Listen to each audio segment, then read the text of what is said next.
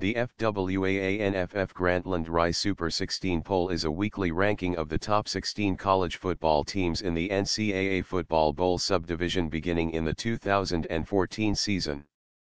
The 36 poll voters will be composed of 26 members of the Football Writers Association of America and 10 from the National Football Foundation. The final poll is issued at the end of the regular season, but before bowl games. The poll joins the AP poll, Coaches poll, and others as periodic snapshot rankings of college football teams.